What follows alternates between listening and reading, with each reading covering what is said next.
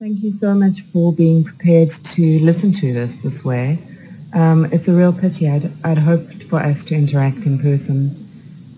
This is a topic that means a lot to me, and I'm trying to negotiate it. And it would have really been wonderful to engage in person in discussion in informal ways.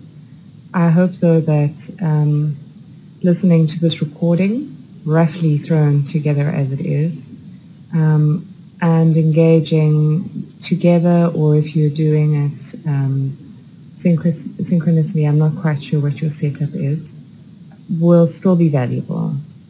Of course, it goes without saying that I hope you're managing in the chaos that this virus has brought to us, as within your families and your personal life, as well as in the university life. I'm going to now put on my rather large children's headsets because it's St. Patrick's Day here, so I should be interacting with them, but I've taken a few moments in the morning to record this for you. I'm going to put this on and switch off my camera and engage with the slides, and then there's a movie at the end that I'm hoping that you will watch, and I will be available throughout the recorded time and the discussion time afterwards for live social media correspondence as you go forward. But thank you. Against a backdrop of increasing strife, dis-ease, and uncertainty expressed by students and academics within higher education in many places across the globe, critical university studies have seen a distinct re-emergence. This talk presents a number of reflections in an attempt to productively question our engagement with this field within the academy, clues of which are embedded within the discord I've suggested in the title. Advance is a sense of the agency of those of us within to shape the field and be shaped by it, and the currents and imaginaries to which such movement relates. Counter relates to resistance, to a concern with whom and what is counted as important in and for this area of inquiry, and whom or what can effectively counter the dominant and the oppressive within and about higher education. It relates to the politics and geopolitics of this field and its internal pressures of legitimation, delegitimation, as it becomes disciplined into a discipline. Against this to and fro discord of countering to advance are observations, which I've included to situate this talk within my particular perspective, concerns, and positionality about the traditions, the trajectories, the openings of this area of inquiry, and the potential in its ways of operating. Firstly, I'd like us to find some common ground about the area of study and what it is at the moment, before speaking of the undercurrents to which I am drawn, and which I hope you'll find of interest to your own way of thinking, your research, or your practice. I could map the field in a sort of neutral way, but I think that would be disingenuous because I have an agenda, a burden of responsibility, and of course ideological leanings that pull me inevitably to what I believe is my work. It is for you to see where there may be parallels or divergences or even disruptions of your own. When mapping the field, I'd like to stress that the question perhaps should rather be, with a field that's been around for a long time before the mainstream of the UK or the EU or the US, why is it re-emerging as something to be and be seen doing at this time? So what is critical university studies? I guess one could argue the obvious, that it's the study of universities, inclusive of the more contemporary higher education and the older academy, guild. I personally think it should also be about the study of universities and the effects of such study, operative criticism, of how such a field operates towards informing and changing the peoples and structures. In broad sweeps, one could state that as a critical orientation, critical university studies the consideration and analysis of power, privilege, and authority. focusing on the production of the discursive fields of stasis, reproduction, and change or transformation. And this includes the agents, the players, the history, the frames of reference, etc. This is important because critical university studies has often emerged as an area where there's been a threat to what is, was, or should be. And for me, this is where there are great divergences in how critical university studies is understood and handled by those of different orientations and interests at the moment. Interwoven in current debates in different parts of the globe are the constructions of academic freedom, academic and institutional autonomy, and their relations to the clumped-together understandings of the impact of neoliberalist forces, but also the persistence of colonialist, imperialist assessment regimes and the imposition of oppression at various levels of the academy. The power relations inherent to knowledge structures and knowledge formations, its organization, disciplines and disciples, including its knowers. Within this are the mechanics of authority and power within the knowledge generation processes, research subjects, objects, topics, and trends, such as the politics of knowledge and academic publishing. The social formation and structure of the university. Social formation at the level of the microcurriculum. The construction of students and their ideal and inverse, teachers and other designations. The mesocurriculum, such as academic development, academic citizenry, management, administration, champions, leaders, institutional cultures. The macro-curriculum, with its disciplinary formations, geopolitics of the higher education sector, its agents and consumers and publics within higher education. Included within this would be the construction of professional and academic identities, academic and non-academic relations, university engagement, etc. And then the relationship between the university, community, and society, which of course involves both social formation and knowledge formation, but also debates about the university's purpose, most often outlined in the issue of its good or goods, the public good versus private good debate, the social good, but also the common good more recently, with the growth in the commons and the sustainable development goals. You'll see from this messy picture that the focus or the foci of critical university studies are not new.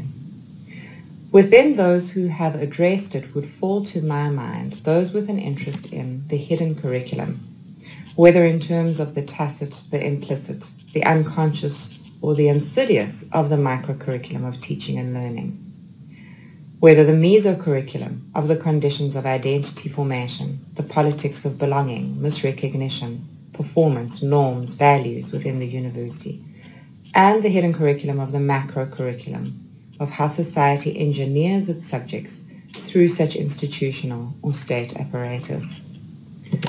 Some of the traditions of adult learning, particularly the humanist and the critical tradition, and the latter's offshoot, the postmodernisms of resistance. Think only of the resurgence in these traditions from Giraud, etc., but bell hooks, of course, would be there, Paulo Freire, the greats, who inspire collective action of resistance to oppressive structures through education. And then there is the humanities project, and this overlaps, of course, with aspects of the latter. There's nothing unmessy about these relations. The humanities project sees itself emerge in different parts of the world and questions the university, figures of authority, and their relation to our being and our frames, though it should be noted that often the project has been problematic in its positioning of whom our is and we is, and arguably was about the violence of the constructions of knowledges and peoples in relations to the myth of progress, quality, purity, and their dichotomies, and the collusion with power, fascism, capitalism, etc. So leading off and against that current has been resistance to such notions, the attack on the ivory tower, the call for equality, and more so for equity, and more recently the call to respond to geopolitics development and the sustainable development goals And indeed, many of us are questioning the institution's fit for purpose of this mandate to drive that project. But it is older. The recognition of the colonial and Christian projects of the Eurocentric university, the wrestling with the settler colonial university, modernity, coloniality linkages, abolitionist and other movements, and the relation to concerns with a neoliberal university rising from the ruins. Within and beyond this, because of course there are universities and movements beyond the Eurocentric, are of course student politics and protests, which are a huge indication of wider societal discontent, massive need for change against injustice, and the realization of the freedoms of the campus space as incubation and expression of divergent thought from the status quo. Then there is the work, position and power of the unions, labor, class, also the global and local tensions of the institution, global capital. Also with law and policy, looking at regulation and governance, such as assessment regimes, committees, funding allocation, their processes and hierarchies, and through that bureaucracy and systemic injustice. And here the influence of critical legal studies and critical race theory has been strongly felt in this field. Civic, democratic, political, social good of the university, higher education for social justice or remedying the ills of society, the institution as critical consciousness, some say for democracy, but that may be too narrow a definition. Rather perhaps the institution as one of moral authority in societies, as with the judiciary, the independent press, artists, not only during explicit conflict and oppression, but also in relation to the systemic, the hidden, the everyday. I'll come back to that later. As you can see, critical university studies is an umbrella term for broad areas of inquiry, and it will necessarily be different in different contexts, because it emerges from a need and in response to the needs of context. It is certainly not a field or a discipline yet, which makes it exciting and rich to form and inform, but also often precarious. There are questions about the future prospects of those who study within such a space. And I guess this has been the case for those who engage in those centers or areas of inquiry which have grown from attempts to address problematics such as women's studies, gender studies, in other contexts, African studies or Dalit studies. This precarity is doubly weighted in critical university studies because the study is about the very organization and apparatus of which it is a part and which funds, gives employment, promotions, and also is increasingly risk-averse, especially when it comes to reputation and branding. But there are enough indications to be able to claim that the university and universities have rarely in their past been invested in self-study, critique, or even evaluating their own practices, policies, or discourses. Even in spaces where higher education and evaluation is given prominence from the government, ministries, or vice-chancellors, or through centers established to disrupt and educate in this area, such as my own country of South Africa, where I was shaped, it's difficult to effect such work and to sustain it because of the emotional toil and professional risks, but also because institutional resistance to research of itself and to that research leading to impacting in change is perhaps not in the interest of those in power. This quotation emerged in a study I'm currently undertaking with two collaborators, Dr. Nandita Dalwan of Liverpool University and Dr. Grace Eseosa Idahosa of University of Johannesburg. A participant was speaking about the resistance to critique of higher education as something sacrosanct, the very top level of society. It is such an aesthetic of purity that continues to intrigue me about the education of fine artists, for instance, the most creative, the most close to notions of the divine or unteachable. And it is also that which intrigues me about our notions of quality and excellence that are interwoven within higher education. But this person was specifically talking about the resistance to critical study of the university as interference, as traitorous within the Indian context. He was talking about resistance to evaluating the impact of policies and practices designed to change institutional dynamics for academic women and for those from marginalized scheduled castes, scheduled tribes, but also a far-right push about what is right about inequality in higher education. The idiom has much weight in current India, with the saffronization of higher education, as it's called, the Brahminical and Hindutva purity and attack on those others, particularly Muslims, for eating meat, the cow, is being evoked here. Why I both fear and like this quotation is that it also relates to the nostalgia that many feel for the universities of the past within critical university studies. I have found nostalgia a very strong constant within what claims the term critical university studies in the UK. There seems a strong link with those in the US, whom perhaps are fatigued with the concern with difference, particularly race, in that context, and have over-pushed the line towards neoliberalism as an erosion of what was once beautiful from previous notions of the Eurocentric university. I'd just like to say that, of course, there is much UK research and work that falls outside of critical university studies that centers systemic injustice and markers of difference. But I think it is their relationship that worries me, and that there seems a strong current that doesn't wrestle with the issue of justice and the problematic foundations of higher education. We could draw on Sharon Stein here, who talks about what we need to relinquish of our institutions and of their reflective glory by association, as they die around us of the grandiose dream.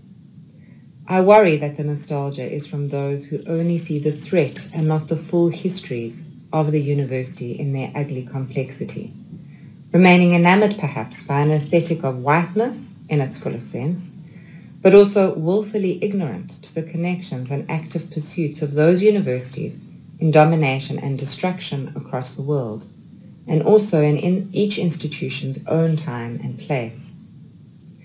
There seems in some quarters a resistance to seeing the push for access within massification, in teaching as emancipatory, in diversity work and gender work as potentially disruptive, and moreover, a lack of support for keeping those projects radical. I feel here strongly that there should be an opening of the eyes, and to not see the past, especially now when universities are doing similar things in the present. To not see that is to pretend that the violences of what is being lumped with neoliberal forces are in some way new. This is not new. The critical studies of universities, and now more broadly higher education, are not new. To claim this is to deny the many currents of resistance to its power and claims to authority wherever it was planted, to neglect to see the consequences of both the applied and pure operations of the university, and is to my mind unethical. What does emerge across the many currents of critical university studies is that of the critical, where critique is important and of value, and perhaps due to the applied nature and the personal histories of its researchers, where there is a distaste with business as usual, and critique for its own sake, which is seen as lacking. Also, where critique and conflict are seen as generative, with disruption underpinned by conflict theory as necessary for structural change, and where often there is self-critique, doubt, vigilance against privilege and stasis, and a concerned push against the machinations of oppression. And perhaps this is where my own operations differ so greatly from those expressed in the re-emergence of critical university studies here in the UK. And then also, of course, the importance of critical in terms of what I'm doing now, critique of a field, to study the studies of a particular area and to worry about its operations, its impact for the current and future university. Part of the title of this talk is the question of whether it is necessary to counter to advance. It is not possible, to my mind, to be in this field without having a double consciousness of misfit. Really, how can one not, when you're an insider to the site of one's study and of the machinery of which one is a part, is shaped by and shapes? In a recent talk I gave as part of a colloquium in Calcutta last month, I spoke about renegade intellectuals, not to suggest a rebel. I think academics have spent so long submitting to assessment, marks, review, and hoops that very few of us have our remnants of rebellion within. But renegade is suitable because it's a term for those who have lost faith in something that they once believed to be of such purpose, and they've become aware and then move about restless, bothered and bothering, looking for what works, less precious about their discipline or the mythologies of the institution or their titles or the way they know, a little more courageous to sacrifice career goals and accolades to move against the grain. There are those within certain disciplines who are more assertive in this regard, those who are mandated officers to do this work and activists. But there are many in other disciplines too, those in human rights, development studies, cultural studies, even those from spaces one would not imagine. Many of us have some sort of faith, as this quote alludes, in the university despite all we see and know. But not for our jobs necessarily, our careers, or even our disciplines, but for that fundamental sense of our work in this world, or in a more just present or future. I agree with the academic who made this statement when asked about what sustainability for transformation within higher education was to him. It is about the faith we have in our work. For me, a way to advance is solidarity with other renegades and this work.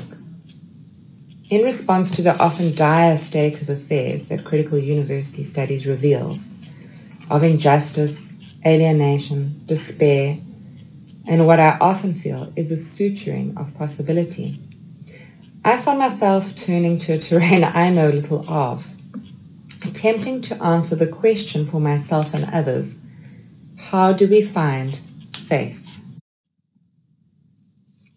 A possible way to find faith is what I have just alluded to, which is the scholars, the intellectuals, the practitioners who may be the renegades within. And then there are those who feel the burden. I use the image of the pen here to explain this.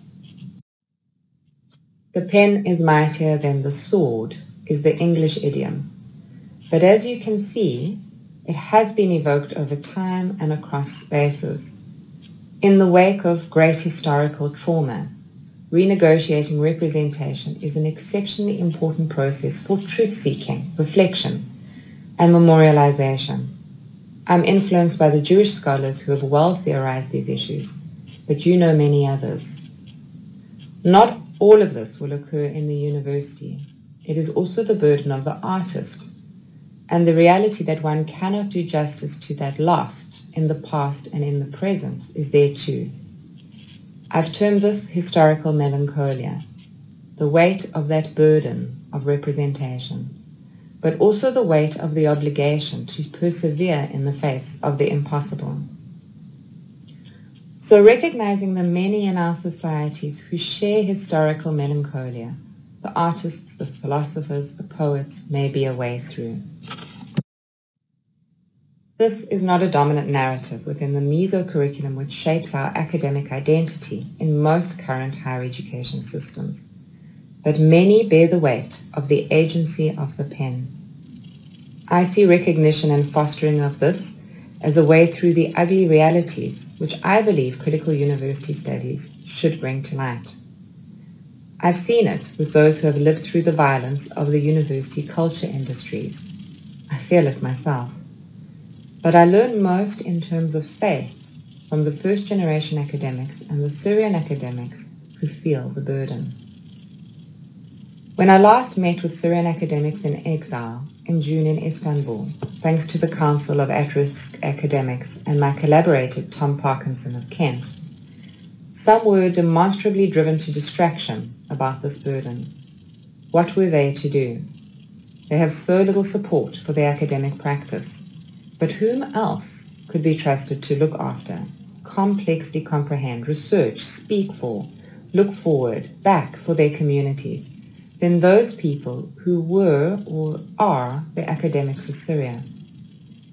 Of course, they're ignored because there is no protection when you're a terrorist according to your country, even if your country's regime is seen as illegitimate in international communities.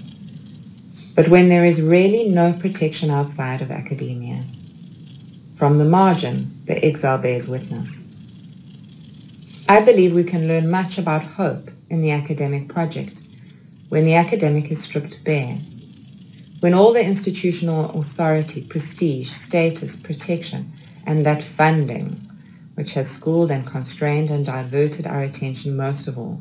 Remove that, what remains? What do those fallen out of favor or dethroned, those retired or independent, those migrant, in exile or displaced, what does their drive tell us? Particularly those in the face of trauma, eroded protection, great injustice, or state authoritarianism. There is the academic, the intellectual. There is the hope for the hopeless, as they are both the hopeless too, but carry with them knowledge and the power to still represent, to teach, to learn, and that cannot be stripped of them.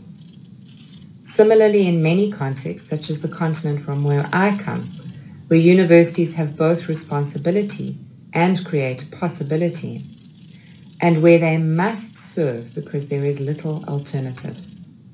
For me, this is hope for the hopeless, a term from Theodore Adorno, talking about the ethical obligation to the other, alive, dead within ourselves, which must compel us in our work. And then there is what happens with large-scale change and the possibility it creates. The project of access has been one with such rapid large-scale change, and it is still occurring in much of the world, particularly those transitioning from low participation contexts.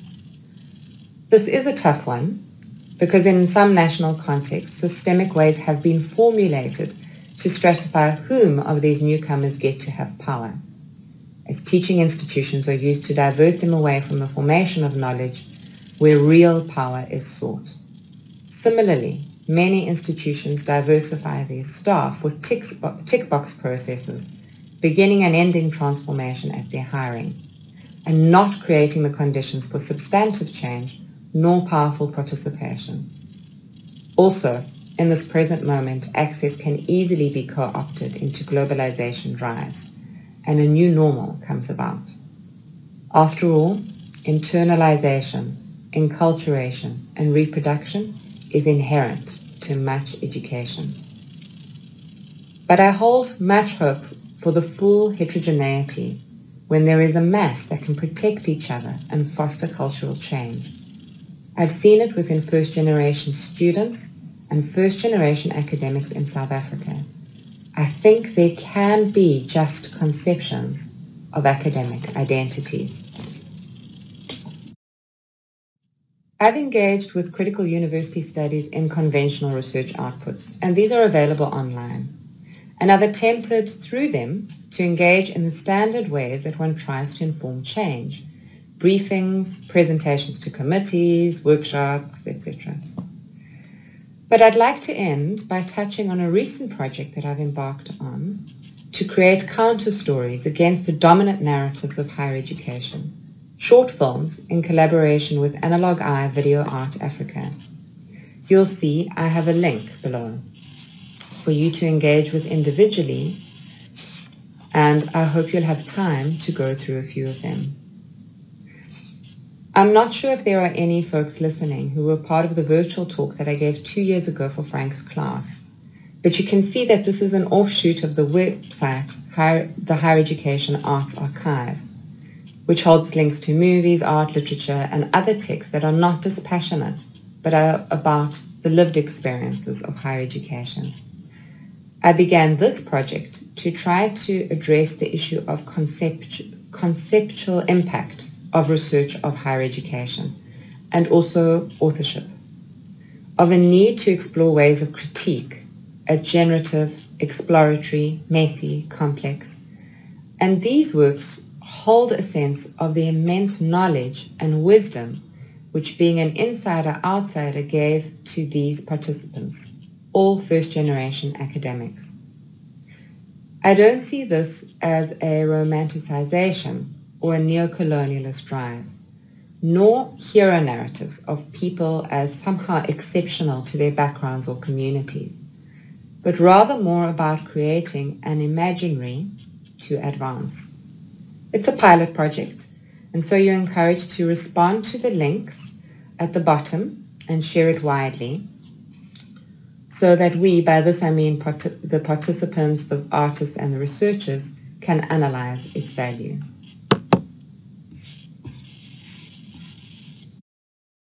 If you click on the link that will take you to the website, you could have a look at any film, and you can look at it from any device. I encourage you to share it and give your feedback. But I was thinking for this engagement, it would maybe be best if we have a look at the bell.